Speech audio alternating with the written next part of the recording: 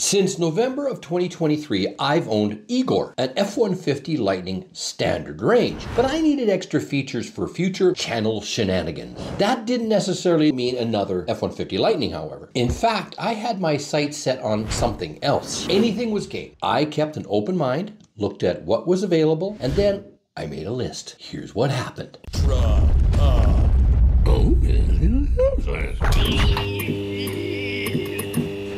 Six deciding factors determined my next EV truck. Whoever checked off the most boxes got my business. Plain and simple, right? Turns out, no. But the good news is that the EV truck market has expanded here in Canada with a whopping 5 models now to choose from. Here was my list. The Cybertruck, the GMC Hummer EV, the Rivian R1T, the F-150 Lightning, and the Silverado EV. But did I really have that much of a choice? As far as trucks go, we're gonna have to forget shape, okay? Ugly shapes included. The Cybertruck is more than capable and revolutionary on numerous fronts if we put aside the fact that it's a triangle. And it was winning more than one consideration on my list. I canceled my Cybertruck order a while back due to many factors. You can watch that video right here or in the description later. But to my surprise, the 4 to 8 year wait that myself and everyone else was forecasting vanished overnight. Only weeks before I decided to go EV truck shopping,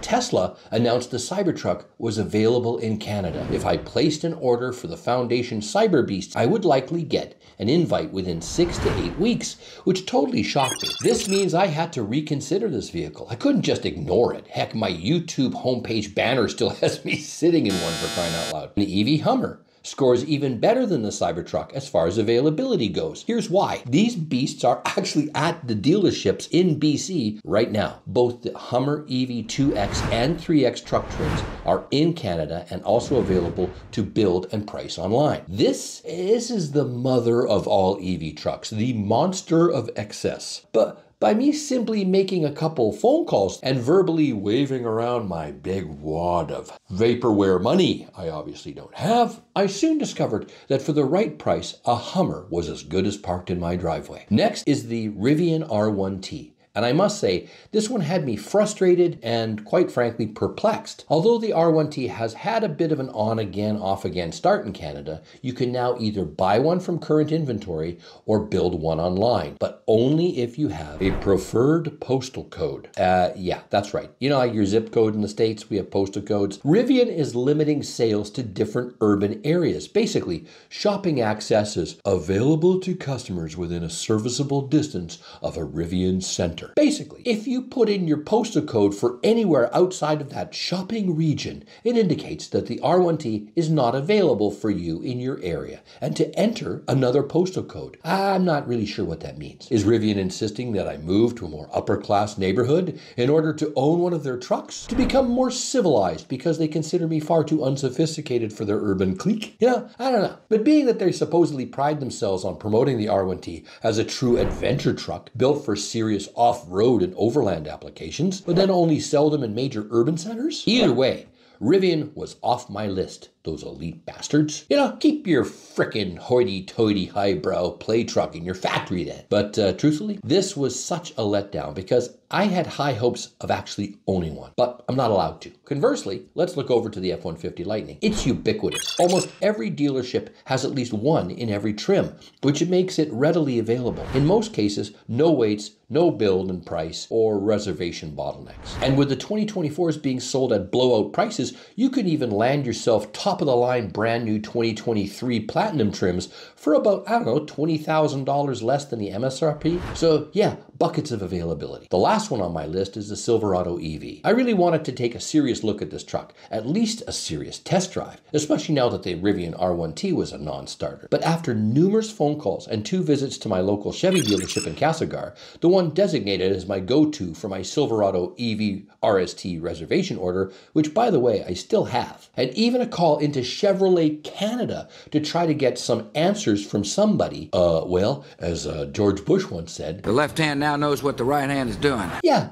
Basically, no one seems to have a clue about what anybody else is doing in any other department about the rollout of their own frickin' EV trucks. I didn't receive a single call, I didn't get an email or text to let me know the status of my order. My local dealership was about as tuned in as the banjo player in Deliverance. Half the dealers I called in the province said that none of the Silverado EV trims were available in Canada. Meanwhile, my buddy in Port Moody, Mike, was driving around in his 4WT, and I had already met him and filmed the frickin' thing. You can watch that video right here. Other dealerships said the RST is sold out and not available. But I told them, while I was one of the RST reservation holders from the start, I'm probably in that list. They just didn't care, and they moved on to say that, well, they would happily sell me a 3WT or 4WT. But this makes zero sense, since supposedly RSTs are already driving around in Ontario. There is no availability, or there's some availability, or there's a pile of availability, according to who you happen to get on the phone. Either way, headache or not, I knew I could track one down if I ignored my reservation order and my dealership entirely, and was willing to drive 4 to 8 hours one way to test drive one. But did I? Well, the following factors decided that for me. The next big one, actually two on my checkoff list, in Star Trek. I was making a little joke, sir. Anyway, service and serviceability. Well, it goes without saying that Silverado EV should, get a big fat 0 on this entirely because of my experience. But to be fair, especially since I really like this truck and wasn't willing to give it up on this so quickly, accessing vast dealer networks in almost every location in the country means that getting your truck serviced if something goes boom should be relatively easy. Whether anyone ever calls you back is another matter, but I kept Chevy alive and on my list because of their mature infrastructure to take care of my Silverado EV if I could ever find one. Now, GMC Hummer EV, surprisingly, offered by the same folks that have obviously botched, numerous sales of their sister EV truck, scored high in that if I picked up a phone or went anywhere near a dealership and I asked about one in any major location, I'd not only get a response, but somebody would likely try to tie me to a chair in the sales office and utter something like, "Sit down, boy, and let me sell you something." Okay, Cybertruck service and serviceability. I can't even say it. Anyway, service is a relative term with Tesla. Sure, most people, including me, detest going into dealerships because of the high-pressure, smarmy sales horde that will accost you upon arrival. But if you're like me, you've also found really honest, helpful, and professional people at dealerships as well. Finding absolutely no one is just total BS for the amount of money one has to dole out at Tesla. If you do find a team of helpful Tesla people, give it time. Musk will likely fire all of them, But seriously, there's a lot more locations to go to these days, or take a Tesla for a spin and be taken care of up front by really knowledgeable people. But after that, not so much. And definitely not anywhere near as much when it comes to the Cybertruck, which is what I'm looking for. If I can't sit in it, drive it, test it, smell it, feel it, play with the buttons. Oh yeah, right.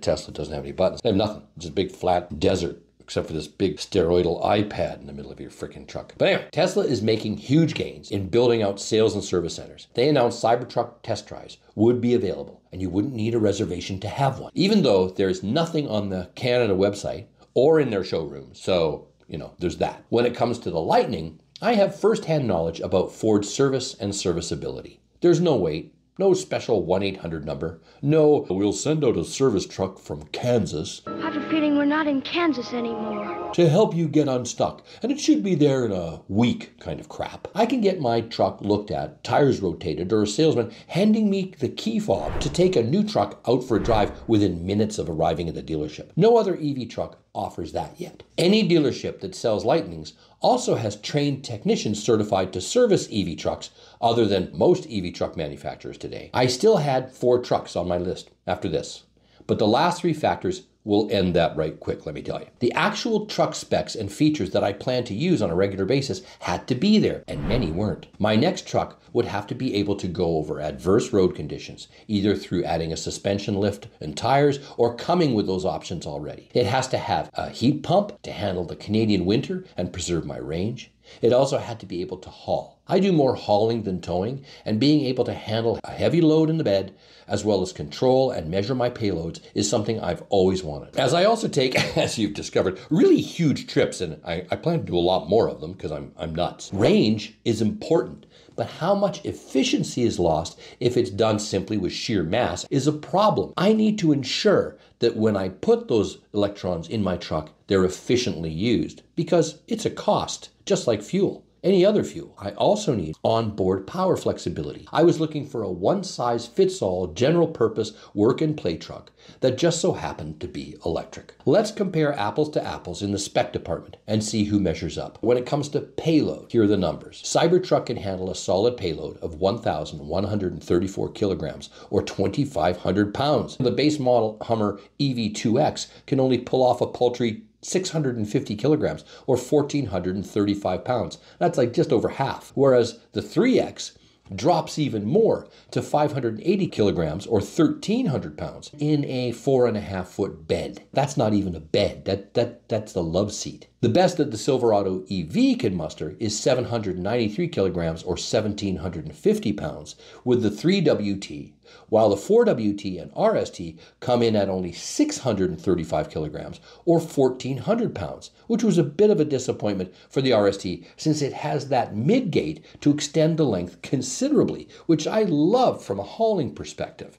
But if you can't put a lot of weight in it, who cares about how big the bed is? The Lightning Flash came in at 867 kilograms or 1,913 pounds. It's below the Cybertruck, but above everything else. As far as towing is concerned, Cybertruck can pull a huge amount, a maximum 4,990 kilograms.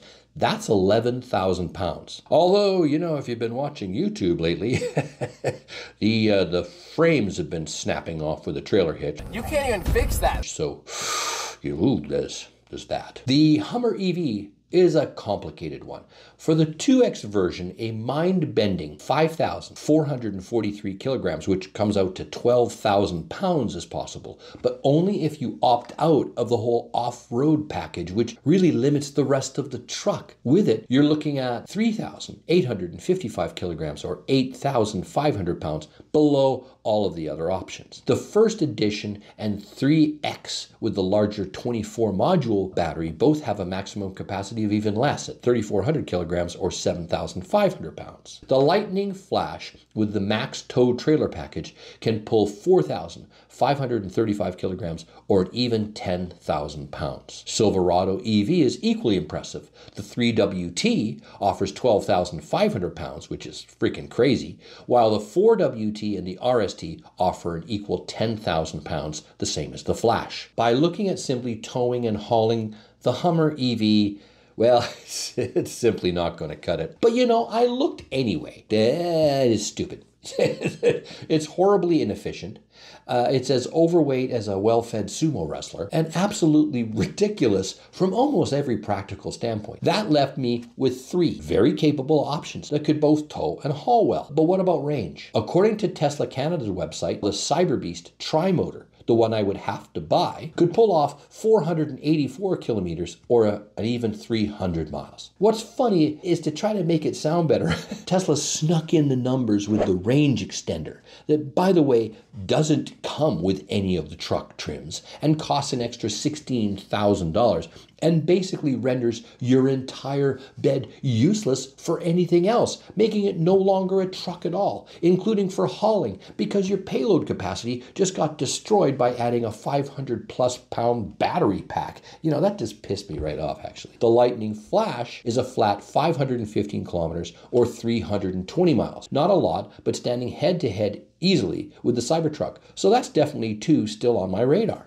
But then this is Silverado EV. I mean, there's no denying the attractiveness of the range this thing packs. The 20 module 3WT achieves 632 kilometers or 393 miles. That's the little guy. The 24 module 4WT hits an impressive 724 kilometers or 450 miles, while the RST achieves an envious 708 kilometers or 440 miles. This totally nails the range category and therefore also takes the towing category, because at worst I'd be getting 300+ miles of range with a full-size trailer. What's more is this thing powers at 350 kilowatts, where the Cybertruck only achieves 250 kilowatts, and the Lightning comes in at a distant 155 kilowatt. However, The time spent charging that behemoth of a battery isn't that much faster,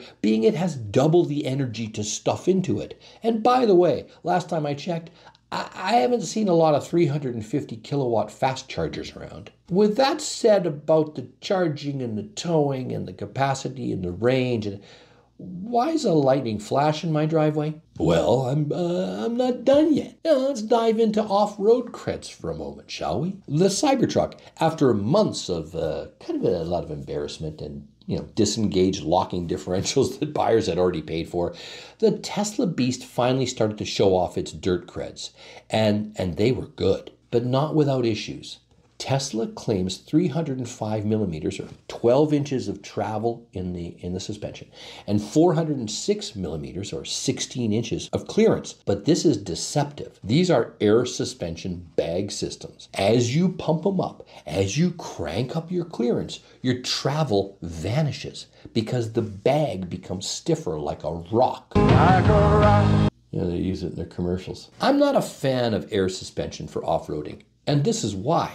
At full height, there's 16 inches of clearance, sure, but that's in the Cybertruck's extract mode, where it restricts your speed to a crawl, because you're basically driving on a suspension-denied brick. Only then do you achieve the approach angles of 35 degrees and a departure angle of 28 degrees. At regular off-road settings, who knows how this all really works out? Now, my next consideration, the Silverado EV RST and the WT trims, they're simply not cut out for off-roading. Their massive Hummer-like weight is a huge hindrance, along with a missing off-road mode and no locking differential. With only 7.9 inches of ground clearance, an approach and departure angles of 21.7 and 22.9 degrees respectively, and a long wheelbase and low breakover angle. This meant it's really for the streets and light-duty gravel road work. The Lightning Flash, it isn't any kind of, Jeep Rubicon, but, it has an off-road mode. It's got a rear locking differential. It's got ground clearance of 8.5 inches and approach and departure angles of 24.5 and 23.5 degrees respectively. What I liked most was that outside of the massive control arms on the rear independent suspension and the entire armor plating under the whole truck, this thing was already able to take aftermarket Tremor and Raptor suspension builds. What's more is it has robust traditional suspension systems rather than that inflatable airbag. But none of this was enough to have me running away from the other two. In fact, it made me seriously weigh in how much actual off-roading I was planning to do. But the second biggest factor in all of this was creature comforts, features, build quality, and perceived value. And this one eliminated one more choice. The Cybertruck is an engineering masterpiece, and it has a center screen with the best software in the industry. That's simple, along with piles of functionality. But it's built to serve Tesla as much as it is to serve the driver. The only reason the Cybertruck has literally no interior features is that it speeds up and simplifies the manufacturing process and potentially increases the amount of money that can be made per vehicle. But how the heck does that help me, the driver? It doesn't. There's no way to weave a tale that makes having nothing in front of the driver a good thing. I want a frickin' instrument cluster, or at least a heads-up display. I like having instantly accessible windshield wiper stocks, signal stocks, infotainment and driver information directly fricking in front of me. Heck, a workable rear view mirror and a speedometer would be nice. I like all the ambiance, creature comforts, seat controls, HVAC controls. The Cybertruck is basically an empty triangle with a gargantuan iPad-like screen and nothing else. This doesn't work for me. After sitting in a fair number of Model 3s and Model Ys, I just can't do it, especially not in a truck. The Silverado EV, however, was still pretty sweet, and it's so tantalizing once I made the choice that the Cybertruck was becoming less likely. But unless you go to the top trim, I would have to say goodbye to all the goodies that make this vehicle so attractive. Sayonara to the midgate, and basically everything that comes standard on the Flash. Silverado 3WT and 4WT is basically a Lightning Pro with a massive battery. And that brings us to the final clincher. But first, I want to take this moment to thank some amazing trucked up folk who watched this channel and who generously supported me through Super Thanks. It's made a huge difference for my upcoming marathon trip across Canada, something that will take me at least a month to accomplish. Because of them, this channel now has a GoPro charger with 2 extra batteries to ensure I don't have any dead zones like I did when I filmed here. To keep zero secrets from my loyal Trucked Up community, since inception, my very first video back in November, this channel has made a whopping total of $870. And my Trucked Up Canada-wide tour, it's going to cost a little bit more than that. So you can see that any support you can offer makes this kind of content possible. If that's not an option, over 80% of my regular viewers don't click like or subscribe. And those likes and subscribes are what keep a channel like mine alive. So please click away and help this channel grow. Again, I'm so grateful. My deepest thanks. Now, the number one reason for the Lightning Flash being my top choice and out in my driveway over every other EV truck in Canada was, well, of course, price. But stop. Let's take a look at the whole picture just for a minute. With employee pricing, my local dealership, AM Ford in Trail, put me in the seat of my Lightning Flash for 79,000 Canadian or 58,465 US dollars. Oh, and a spare tire. Yeah. You might be asking yourself, why does he bring up a spare tire? Well, the Silverado EV and the Cybertruck don't have one. The base Cybertruck starts at 137,990 Canadian for the dual motor version. However, the one I can buy requires I spend $165,990 Canadian. So let's just do the math on that one number for a moment. That's over 2 times the price of the Flash. I could buy 2 Flashes. I mean, are you kidding me? For what? 500 pounds of extra payload that I'll lose immediately after putting in an off-road tire? The frunk's puny and shit falls out when you open it. The range is actually less. Sure, you can go from 0 to 60 in under 3 seconds, but who'd want to? There's no way in the world I could ever dole out that kind of cash for a truck, magical Bermuda Elon Musk triangle or not. With that said, these things are already plummeting in price. So in a year or two, I will certainly revisit this vehicle once the bugs are all worked out. But the Flash currently is every bit of truck for half the price. Simon, hello. What about the Silverado, idiot? Honestly, the Silverado EV RST would probably be in my driveway had it not been for limiting factor number 1 at the beginning and getting brilliant service from my Ford dealership and test driving my new truck within minutes of arrival. I actually got to choose the color from 5 available Flashes on the lot. But take this one step further. Go sit in a Silverado EV in every equivalent trim and then do the same in the Lightning. Well, you can't actually because Chevrolet has none of them on their lots other than in strategic locations, which you'll never be able to find. But even online, if you go and watch Munro live, they recently went in and took a look at the RST trim, which someone bought in the States, by the way. So yeah, and took a look at the whole fit and finish and what you get for the money. The Chevy interior in the 3WT and 4WT is about as hard plastic as you can get. And the RST has to offer a lot more than a big battery pack to justify $124,000 Canadian. And quite frankly, the RST, well, that's the only trim that I wanted. The WT versions are great for the people who love to boat and camp and tow, but that's not me. The Silverado EV simply has nowhere near the everyday functionality, comfort, and bang for the buck of the Flash. Hey, I appreciate you sticking around to the end of this long video. For doing so and in support of my epic trip, I have created a 10% discount code for all of my t-shirts, sweaters, pins, and mugs to help raise funds. I hope you find something you might wear to one of my upcoming Trucked Up Canada-wide stops. If so, just type in CDA Tour 10 at checkout for your discount. As always, thanks for watching.